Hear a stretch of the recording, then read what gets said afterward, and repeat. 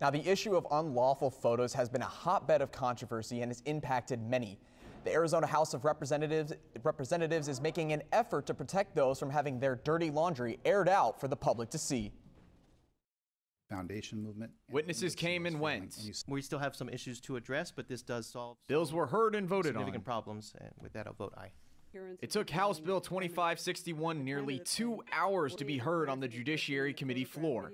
The committee passed amendments to HB 2561, which deems it unlawful to distribute nude images of easily identifiable persons. State Representative J.D. Mesnard has been sponsoring the bill since its inception last year and believes these adjustments improve the bill. They make it better. There was some concern that how we drafted it last year by referencing some things we weren't meaning to capture.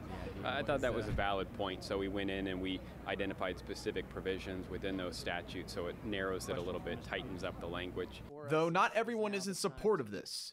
The ACLU of Arizona was not available for comment, but have expressed their concerns about the bill in the past. The ACLU issued formal letters to the Arizona legislature with their feelings that the bill may infringe on First Amendment rights. While many have their own concerns about the bill, Representative Mesnard believes that protecting those from this ongoing issue is more important than simple wording. More and more of these stories have been coming out, mostly from women, as you can imagine, who are grateful that there might be a tool, but if we don't find a way that this is going to continue this kind of behavior, and more women in particular are going to be hurt.